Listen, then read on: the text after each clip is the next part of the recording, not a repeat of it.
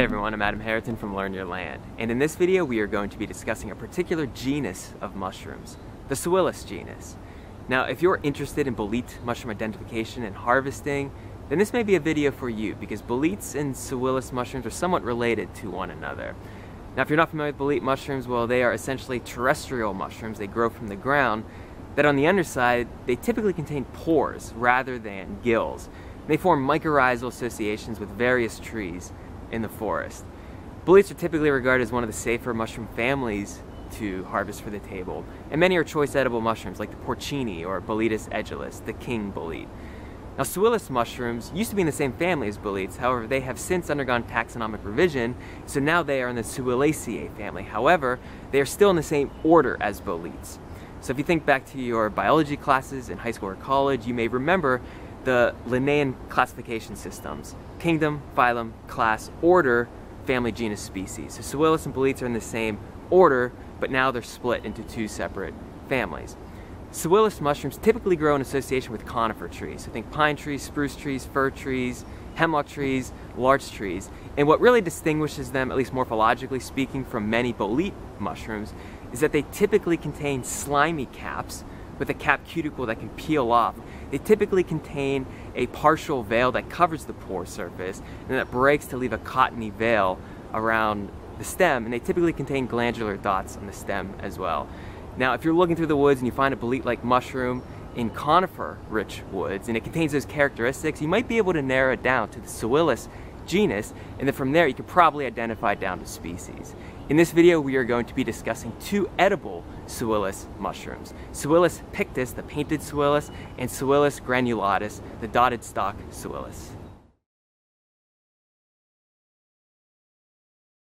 The first mushroom we are going to start with is Suillus pictus, the painted Suillus. And we're going to start with this one because out of the two, I feel it's the easier one to identify.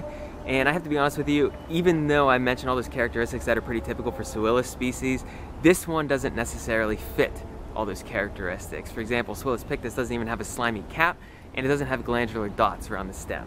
So they call it Suillus pictus. Pictus means painted, so the painted Suillus. It's a very beautiful mushroom. Looks like somebody painted it. If you look in older field guides, you might see the name Suillus spraguei, and spraguei is named after the Boston mycologist Charles James Sprague, or Sprague, who was reportedly the first person to collect this mushroom, at least as a mycologist. And so this mushroom is a medium-sized mushroom that you almost always find in association with eastern white pine trees, at least here in Pennsylvania. So this one is mycorrhizal with 5-needled pine trees. An eastern white pine tree is a 5-needled pine tree.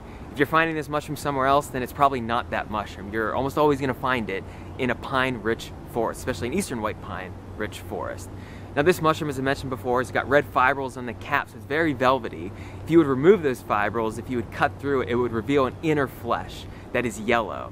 Underneath, the pore surface is yellow, and it's got rather large pores that are radially oriented and angular in appearance. And it's got a partial veil on the underside, so it's covering up the pore surface at least when young. And this will often break and it'll stretch, and you'll see this cottony material on the underside that will eventually drop and leave a cottony ring zone around the stem. The stem resembles the cap in appearance. It's got red fibrils and it's accented with yellow hues throughout. Now, as I said, you're always going to find this mushroom, at least here in Pennsylvania, in association with eastern white pine trees. If you don't know what an eastern white pine tree looks like, look at the needles or the leaves of various pine trees, and you'll see that they are arranged in bundles or fascicles of different numbers. If you find one with 3, that could be a pitch pine. If you find one with 2, that could be a red pine. But here in Pennsylvania, it's almost always going to be an eastern white pine tree if you find it borne in fascicles of 5. Now, this is an edible mushroom. However, it does have a few lookalikes, but nothing really to worry about. One might be Suillus decipiens. However, this mushroom is typically more orange in appearance, whereas Suillus pictus is rather red in appearance. And that one, Suillus decipiens, grows typically in the southeastern portion of the United States. The other one is Suillus lakei. However, this one typically grows in association with Douglas fir trees. So if you go through all those characteristics that I mentioned before and you find this red painted looking mushroom with red fibrils on the cap, with yellow on the underside, and it does drop an olive brown spore print, by the way. So take a spore print before you decide to eat this, at least for the first time. And you find this in association with eastern white pine trees, then you probably do have Suillus pictus or Suillus spraguei, the painted Suillus mushroom. The second mushroom we will be discussing is Suillus granulatus, the dotted stalk Suillus. And this one demonstrates some of those typical characteristics associated with Suillus species. This one, like Suillus mushrooms, it grows in conifer-rich forests. You can find this under eastern white pine trees, but also hemlock trees and spruce trees as well. Like many Suillus species, it has a slimy cap. So if you touch it, you will feel that sliminess, or you can even see it. And the cap is tannish, brown colored, and this is a more squat mushroom, typically a little wider, sometimes bigger than Suillus pictus, but I find it's a little thicker in appearance. And it almost looks like a pastry's coming up out of the ground. That's what I see. Whenever I look around and I see Suillus granulatus, it almost looks like somebody threw a bunch of pastries on the ground. On the underside, the pore surface at first is a cream color, almost a light yellow, and then it eventually turns into a dingy yellow brownish color over time. And when this mushroom is young, you will see little white milk droplets being exuded from the pore surface. Usually I see this when the mushroom is young. As it gets older, you don't really see that. Now they call it the dotted stalk Suillus because it's got little dots, little granulations all over the stalk, and it seems to be more concentrated near the apex of the stalk as well. And it's typically a yellowish color or a brownish color. Now there is one lookalike for Suillus granulatus, at least one that I know, and that is Suillus placidus. And it kind of looks like Suillus granulatus, however this one is typically more whitish in appearance and the stem is a bit thinner. But if you find this mushroom growing under eastern white pine trees or hemlock trees or spruce trees, and it fits all those characteristics that I described before, and it drops a cinnamon brown to a brown spore print, so always take a spore print if this is going to be the first time before eating this mushroom, then you might have Suillus granulatus, the dotted stalk Suillus. So what exactly are Suillus species even doing in the woods? Are they just there for our benefit? Just there for us to have great meals day after day after day? Or are they doing something different? Well, they kind of are doing something different. They are what's known as mycorrhizal fungi. Many different genera and species of mushrooms are mycorrhizal, meaning they form symbiotic relationships with various plant and tree species. In the case of Suillus, we see that with conifer trees like pines, spruces, hemlocks, firs, and larches.